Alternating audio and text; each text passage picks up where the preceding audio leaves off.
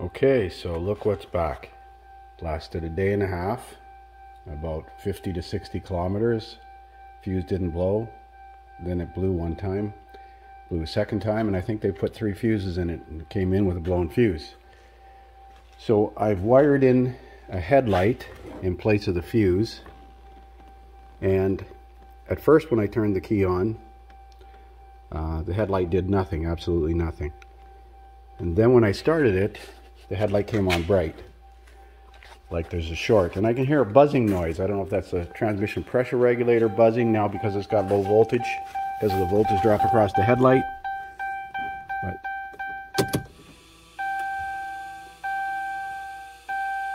And you'll see as soon as it stops buzzing, the problem goes away. Whatever it is only occurs on key on. That time it didn't do it. I'm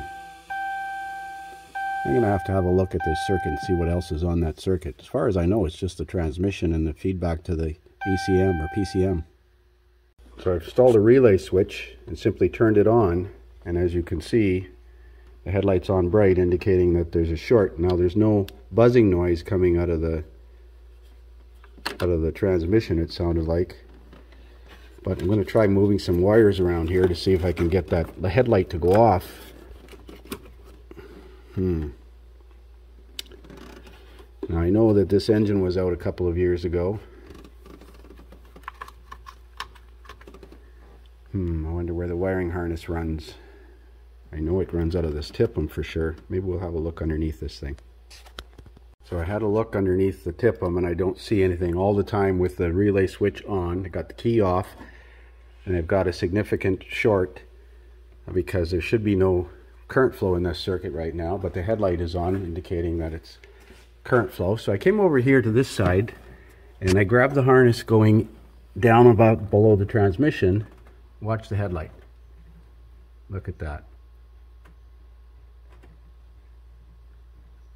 So somewhere back there on the bell housing, that harness is chafed. So let's take the engine cover off and see if we can see it. I looked from below and I didn't see anything, but oftentimes it has something to do with somebody being there and doing something and probably not securing that harness properly, but we'll see if we can find out where it is. Short's gone now.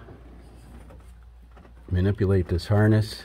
If I pull up on the harness slightly, I can get the short to show up. If I push down on it, it goes away. So somewhere on top of the transmission, the harness is chafed because it's not secure in its bracket up here. It was tied originally to there. It was clipped into the valve cover. But while I was here, I got the air cleaner off and I thought, well, let's have a look at the air filter. I wonder if it needs to be serviced. Whoa! Little rodent activity in here. I wonder where I think we better service this re-washable air filter. I wonder if there's any critters in here. Look, they got a sock in here, for crying out loud. Look at that. Oh, and jewelry. Isn't that pleasant? I got the headlight sitting on top of the tire and I'm underneath the vehicle now, playing with this harness from below.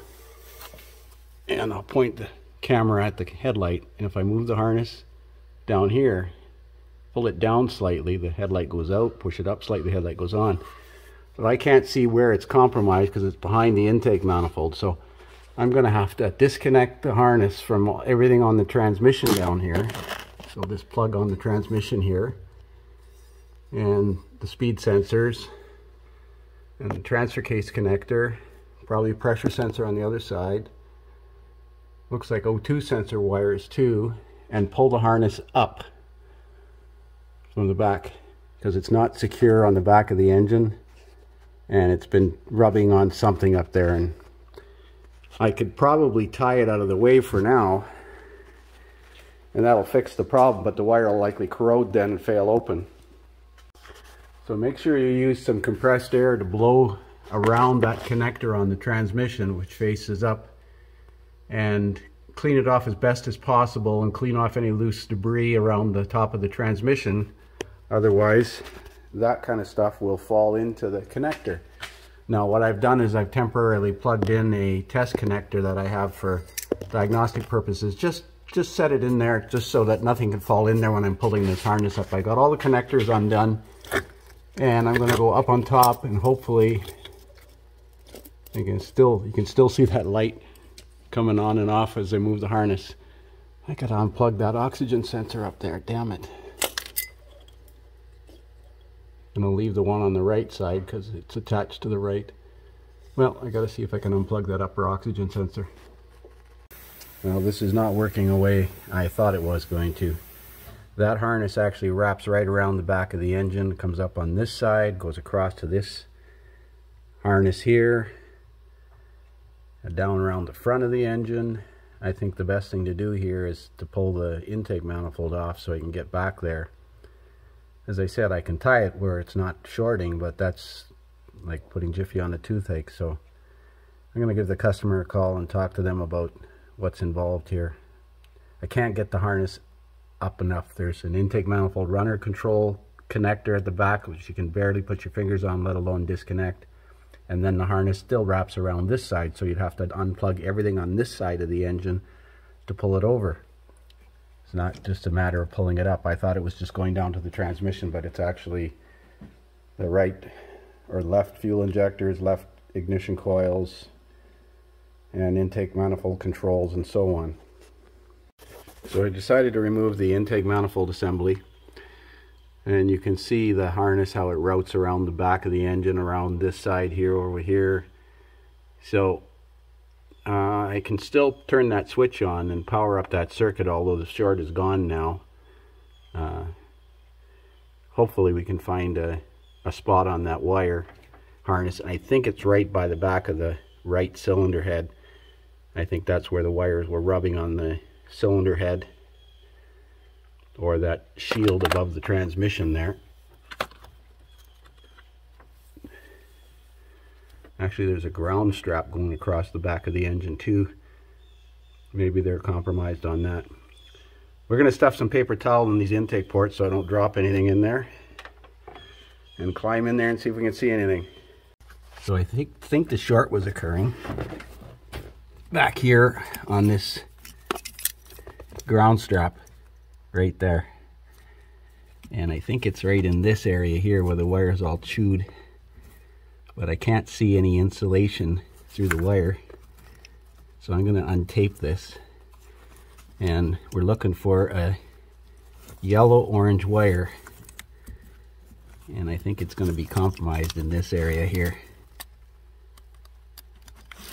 but it was definitely shorted in that area, and I think it was shorted right on that wire there. Anyways, I'll tape this, see what I can find. So I believe it's this yellow-orange wire right here. There's a little tiny nick in the insulation, can hardly see it, but I did find another wire in here that's definitely compromised. It wasn't broken, but when I pulled on it, it broke. And that's not the wire, it's a yellow-orange wire, so it's either this one, or one of these small wires here, and that's yellow-pink. No, that's yellow-orange. But there is a nick in the insulation right here on this wire. So I'm going to repair this one, put some liquid electrical tape over top of this nick, and tape this harness back up and secure it in the proper place, or at least, and it was rubbing right on this bolt. There's a sharp edge on the bolt right there, or down here on this part of this ground strap, because the wire wasn't secure where it was supposed to be. So I got the wiring harness repaired and taped up. I'm going to secure it to the transmission dipstick tube so that it doesn't fall down, and secure it over by the AC pipe there as well. But I see a problem here. I was wiping off the gasket surfaces here, and I was intending to reuse the intake gasket. I'll show you what I mean. So here's the underside of the intake manifold. These gaskets were replaced when the engine was done a couple of years ago. I think there's supposed to be a ribbed gasket in here, because that's a PCV circuit or an oil passage, as is this one right here. And there's no gasket in here. It didn't fall off. It was never installed as far as I could tell. It should be a gasket like this one. This thing has an oil leak in the back corner, and I was looking at it thinking it could be the valve cover, but now if you look at that spot where the oil was accumulating,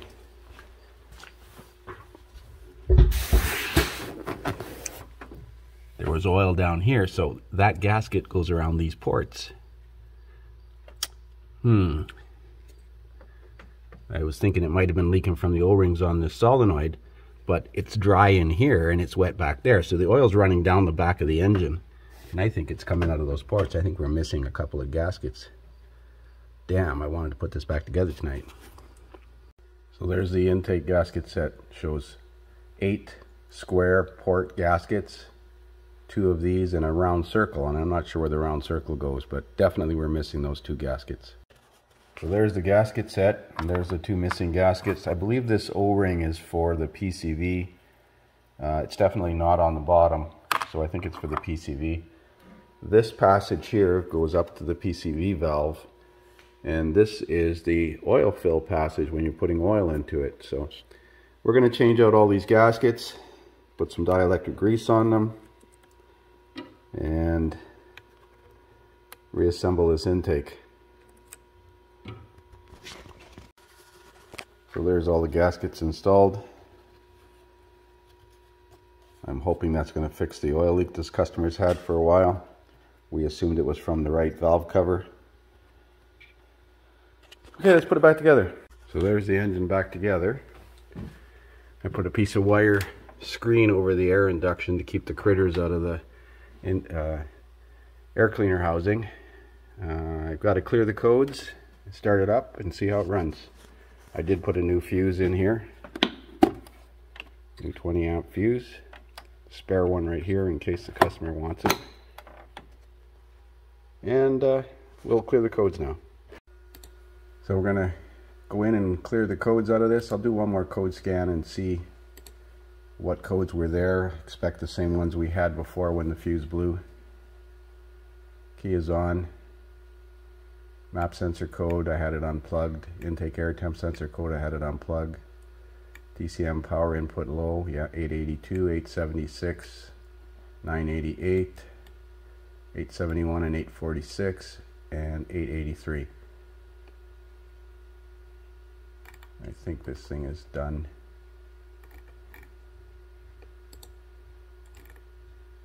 Not quite. 12 controllers. And all those are in the same computer called the transmission computer. No other codes. So on Chrysler products you have to clear the codes with it off, key on, engine off. Especially the engine control module. They won't let you clear the codes with it running.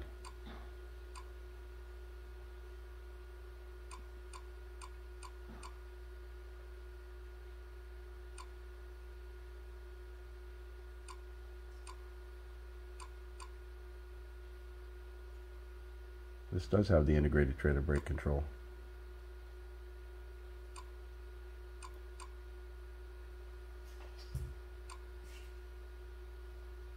Come on, you can do it.